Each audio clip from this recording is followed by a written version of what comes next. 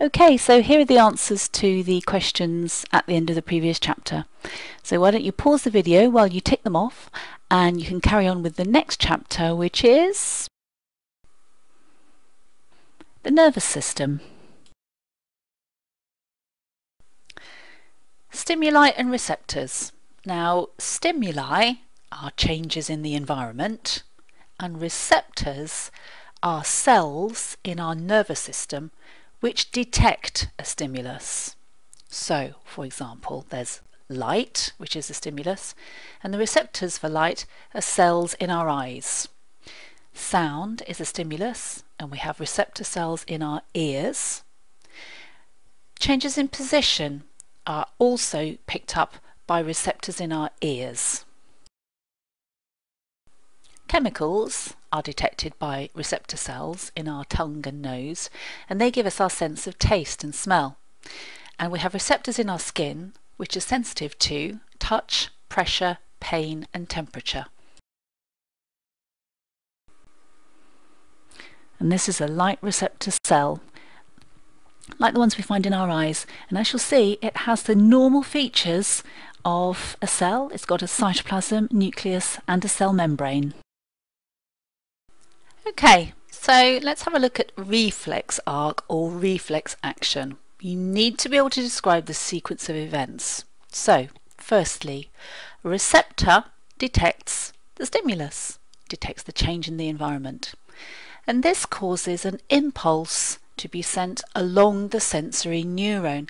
Now, this word impulse is key. You can't use the word message or anything else. It's got to be the word impulse. So the impulse travels along the sensory neuron until it reaches the end of the neuron, and at the end of the neuron there is a synapse. Now this is the gap between one neuron and the next one. Let's have a look at a synapse. So here you can see the synapse between the sensory neuron and the relay neuron, the next neuron in the sequence, and there's a gap between these two neurons, and the little green blobs there represent the chemical. So the sensory neuron releases a chemical, the chemical crosses the gap, and the chemical triggers the impulse in the next neuron. So this would be a synapse for a sensory neuron which is synapsing with a relay neuron. It's also the same for the next gap between neurons for the relay neuron to motor neuron synapse. It would be the same. A chemical is released which crosses the gap and causes the impulse to be triggered in the next neuron. So where were we? An impulse is travelling along the sensory neuron. It synapses with a relay neuron where a chemical is released. The chemical triggers an impulse to be sent along the relay neuron, which synapses. There's a synapse between the relay and the motor neuron where a chemical is released, and this triggers an impulse to be sent along the motor neuron to the effector. Now, the effector is always either a muscle or a gland, and the effector organ is the organ which brings about the response. So in summary, the receptor detects the stimulus. It triggers an impulse to travel along the sensory neuron. The sensory neuron synapses with a relay neuron, which synapses with a motor neuron.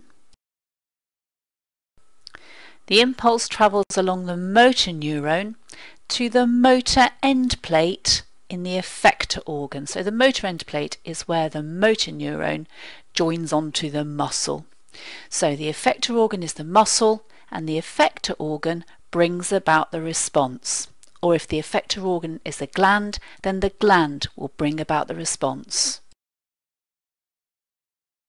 Okay, so that's the end of this chapter. Hopefully you've printed off all the notes so you can have a go at these questions now. You'll find the answers at the beginning of the next chapter. Good luck!